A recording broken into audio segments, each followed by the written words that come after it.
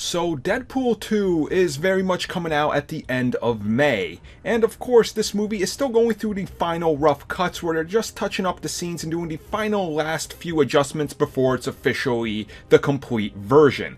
Now of course Deadpool in about a year and a half, 2 years from now is going to be property of Disney when the whole acquisition goes through. And of course things are going to change for the character, but as it turns out, things are already changing for the character in Deadpool 2 due to Disney's requests. So as many of you have probably noted and remember, there is a direct reference to Thanos that is made in the Deadpool trailer.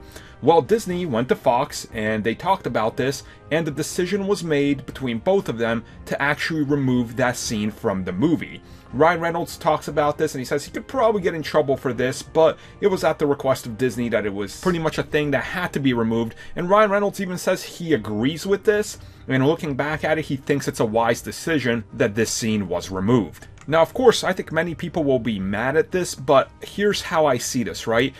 It's one thing that they're doing because they've already confirmed that, hey, look, the moment we acquire these characters from Fox, they're gonna be joining the MCU, and Deadpool was specifically named and singled out, being like, oh no, Deadpool's gonna interact with all the characters you've seen so far. So this is a big thing. Having Deadpool openly call out one of its characters, who's played by an actor who plays another character, is sort of this weird... It's breaking the fourth wall almost in a way that I don't think they want in there.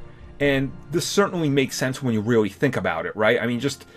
It kind of makes me mad, but at the same time, I don't fault them because, you know, it is Josh Brolin, it is Thanos, he is Cable, and it'd just be a little bit weird if Deadpool was the one, you know, pointing out inevitably and eventually that it's like, oh, there's a similarity between those two, and I don't want any of that.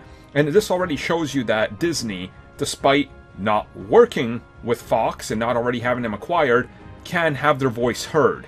So, what else might have they requested?